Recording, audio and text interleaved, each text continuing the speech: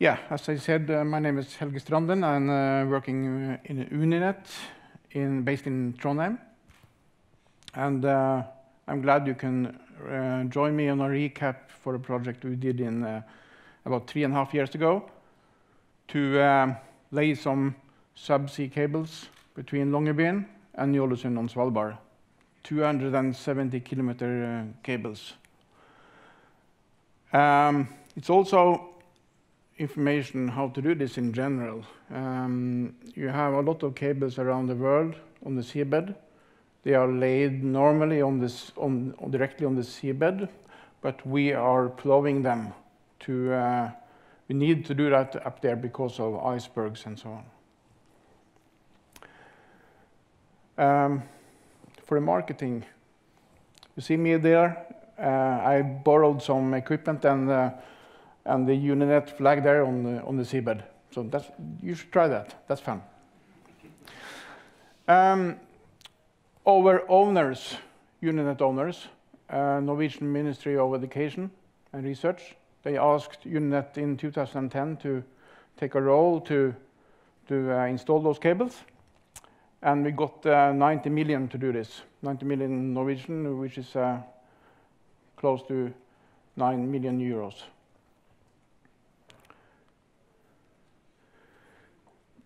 Why do we do this? And one of the main customers, if you can call it that, in Ny-Ålesund on Svalbard is the Norwegian Mapping Authority. They need to send a lot of data to, for example, Bonn in Germany to analyze data.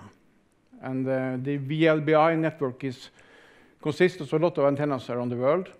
And as you can see here, we have 2 antennas. They will have a grand opening in June this year. And now they are doing testings of those antennas. And they are sending 1 gigabit per second down to Bonn in Germany. For the future, they expect each antenna to send 20 gigabit. So the bandwidth needed is about 40 gigabit per second. And that can be 24/7.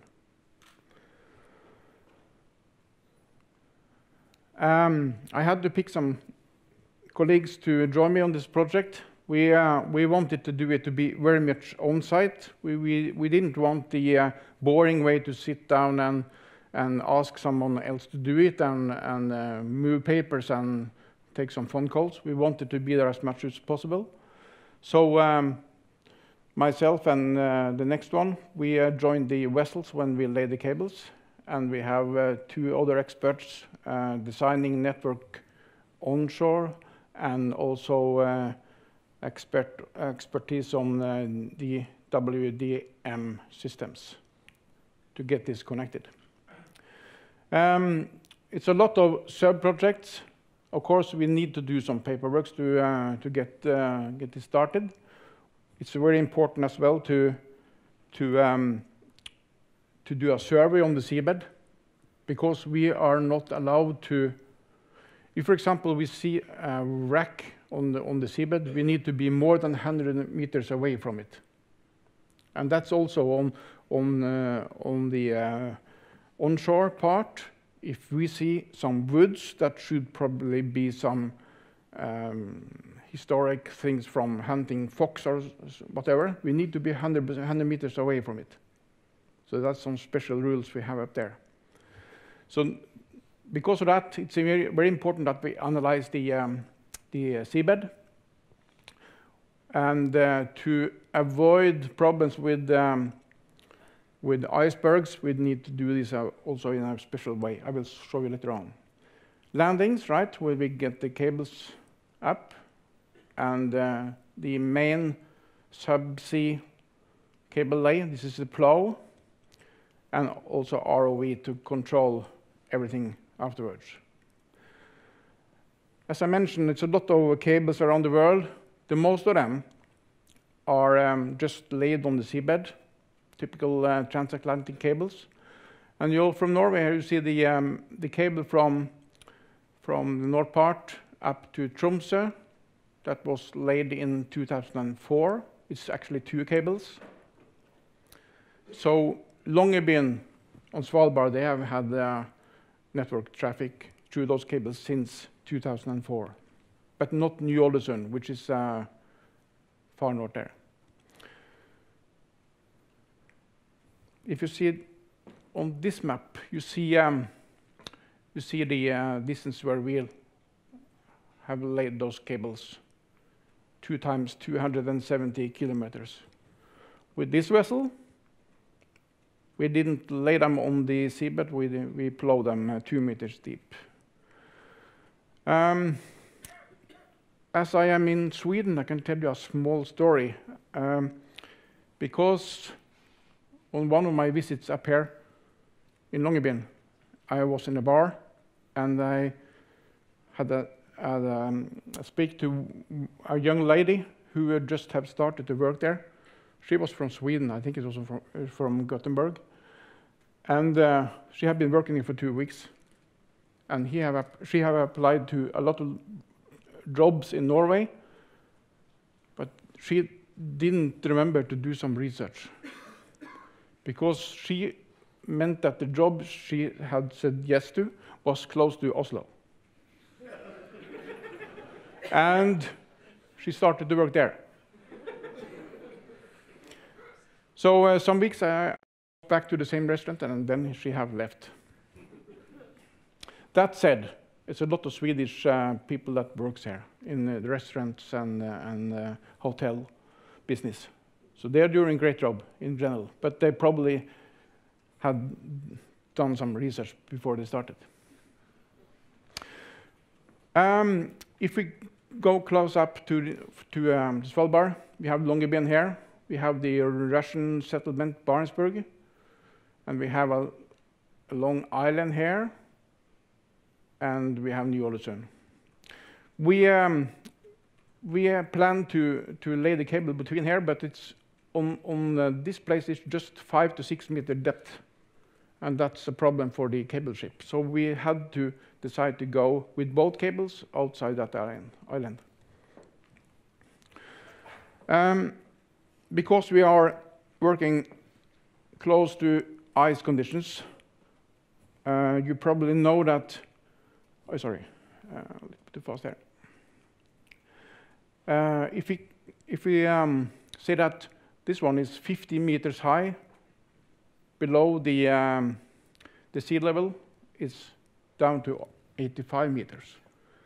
So if you see ice there, you have to calculate that it's a lot of ice below the sea level. So that's one problem. That can destroy cables, right? If you have cables on the seabed and they touch, they will be broken very easily. The other picture is the permafrost, which is a lot of up there.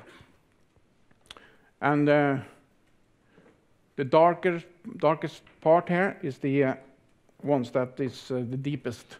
So, for example, if I point to something like here, it's about 500 meters deep. So close to the sea, it's just a few meters, right? So it's very different, depends on where you are. Longyearbyen is right there. So in the settlement there, it's just a few meters.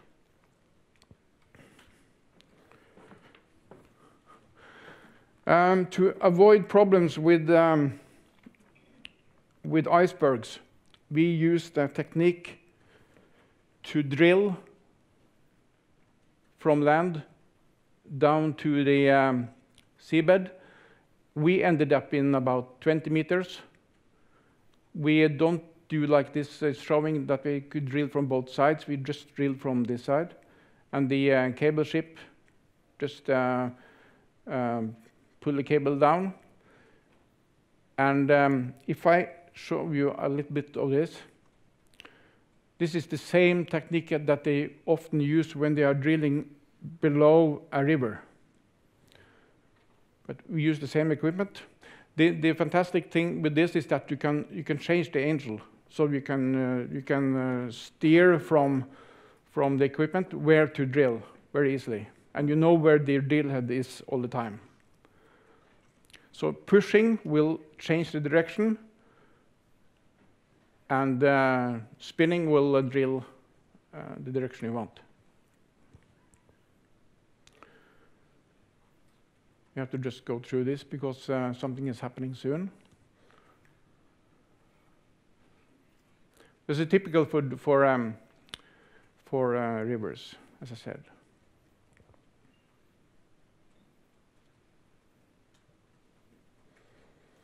And the ground have to be quite soft. It cannot be rocks to do it that way. So you need to know that it's quite soft to drill through. And if this was the seabed, then we did the following. We just replaced the drill head to a little bit larger size and pull a pipe the same direction back. And through that pipe, we pull the subsea cable. So in that way, it's very secure from the icebergs. Okay, a little bit about Longyearbyen. Here is the settlement. It's about 2,000 people that lives here. And on Svalbard, it's about 3,500 polar bears. So it's more polar bears than people. I didn't see a single polar bear during this project. And that's probably because they are not wearing Sigfox. Yeah, that should help.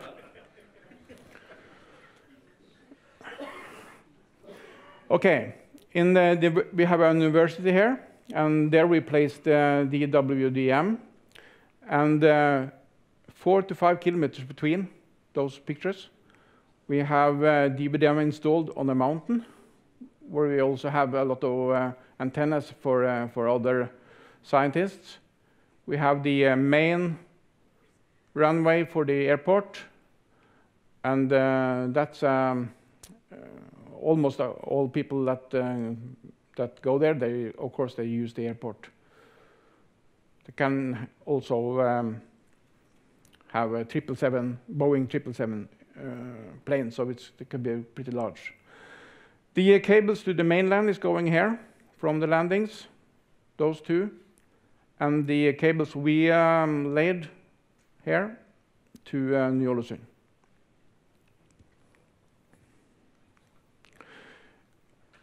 Then we move to Ny-Ålesund. This picture is from 2.5 weeks ago, after several months with totally black environment, dark, pretty dark. Now the sun is coming. As we speak now, the sun is about to come here as well.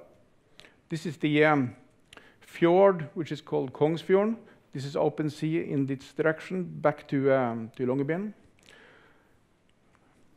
You have this settlement here, where you wintertime have about 35 people. Summertime, when you have summer scientists, is about 180.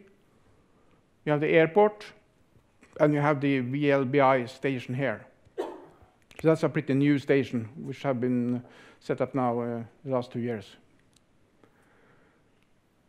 The most people, they don't know that in this fjord, it's hundreds of Greenland sharks, between 500 kilos and 1,000 kilos. They are there because of seals. Young seals, they sleep on the seabed, and the Greenland shark, they are not very fast, but they just, while they are sleeping, they just go pretty close and grab them. We didn't see them either.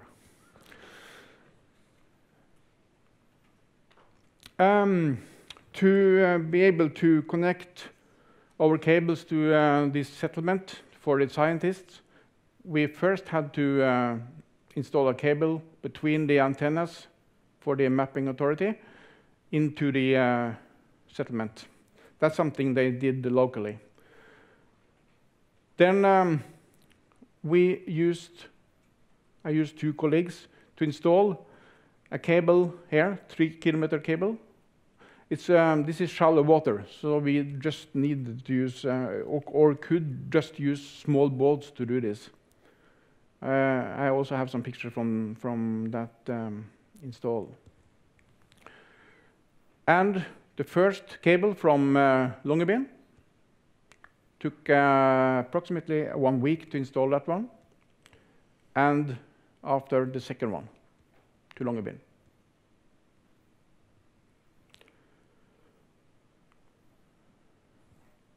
And DVDM. We installed DVDM here and the second one there. So we have a lot of redundancy in the system, all parts of it. And using that, we have a lot of connections on the main LAN. This is all the main LAN, and this is the cables up to Svalbard. And we are thinking redundancy in everything we do, and that's also the network, Longyearbyen and Ny-Ålesund up here. So the cable we laid, it's 24 fiber and dual armed, and can lay directly on the seabed, but up there's a lot of icebergs, so that will be a problem. So we plow them down. Those cables, if you stretch them, you can do that with 50 tons. I have seen that myself in the UK when they're doing testings. They just pull them like this for hours, 50 tons each time. But if you use something 90 degrees on it, you can break it actually. You can. This is the main cable ship, 150 meters long. So it's a pretty large one with 3 tanks for cables. This is the actually the vessels from the video clip in the beginning. As you can see, it's they can open in the front and take equipment out. Because of that, it's pretty flat. So when you have waves 8 to 10 meters, is a special situation to be there. And from that ship, we could just, this guy is using a remote control to move this one from the ship and to the ground and start to drill. This is the drill head. And for every 3 meters they drill, they have to extend the drilling and also connect a cable, because they need to know where they are. So they have to get some communication from the drill equipment to the drill head all the time. Here you see the pipe is coming back, so it's ready to install. Here you also see the pipe, right? So it's easy to pull the cable through. On this picture you see the drill head before it's replaced to the bigger one that could pull the cable back. Sorry, the pipe back. And the less we see or hear from the physical infrastructure from this project in the future, the better, of course. So the 3-kilometer cable, I showed you the green one, if you remember. Different size matters. It's very good to have one guy which is very tall and another one is not so tall.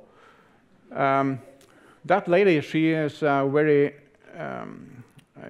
use knitting a lot, right? And that helps because we use 600 like this, 600 plastic jugs to float that cable out. And every 5 meters, she did that work, right? As you can see, we was lucky with the weather as well when we did this. And we used protector shell from Barcelona, made in Barcelona, to secure the cables on both ends. And there you see all the 600s when the work was done, and they are back. Lucky, we didn't need to move them to mainland after. They want to use them. Logistics is very important on a project like this because it's far away, right? You understand that?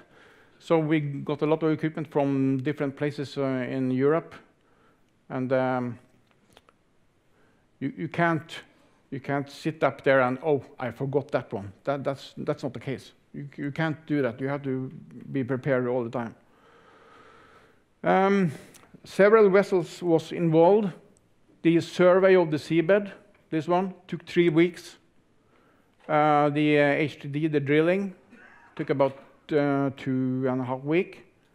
The main vessel, and of course we needed some divers to do some work on the landings. And this is not something you normally see on the mainland, but up there you can do it. It's a moving a rack, and I also that's the first time in my life I have moved rack with a snowmobile, probably the last one.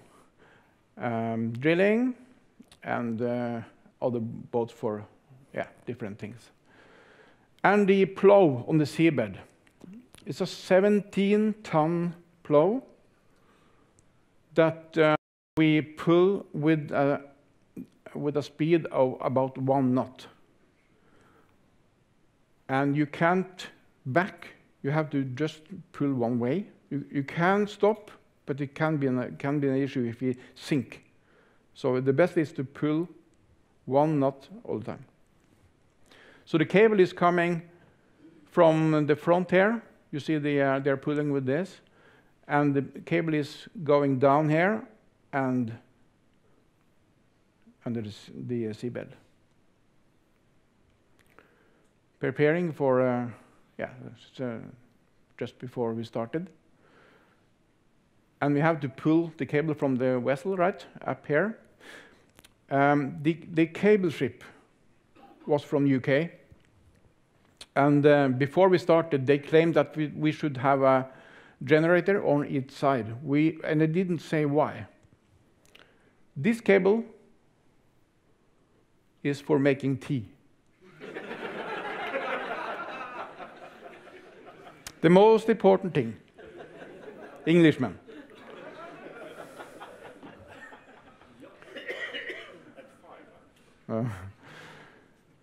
Still pulling the same cable with tension about 2 tons, and they measured that one on this equipment very exactly 2 tons. And this is from the cable ship. You see the plow there, the divers, and the huts. It's here where we connected the cables. You see the airport, right? Up here. Yeah, one more picture of the plow is a really big thing. And the ROV. That is a picture from one of the cable tanks. And our cables was in 2 tanks in a high, like 1 meter. And the maximum in this is about 10 meters.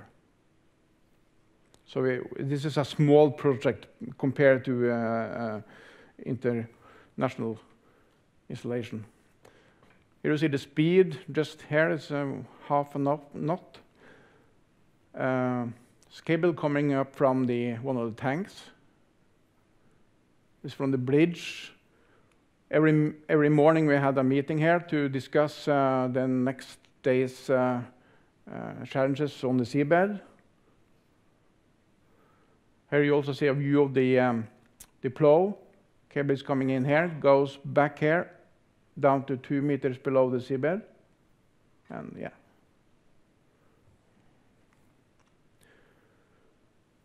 The first lay of the first cable was very like this. The second was more like this. We had 2 to 3 days with high waves. Then we couldn't do anything. We just had to wait. And this view is in the morning when we come up to the bridge. And what you see here is that the navigators, they have just moved the boat a little bit to avoid problems on the cable, because the cable can't be lifted up. Cable is on the seabed. So to avoid problems on the stern, they have to move the ship all the time. This is from 20 meters depth, where we pull the cable to one of the landings.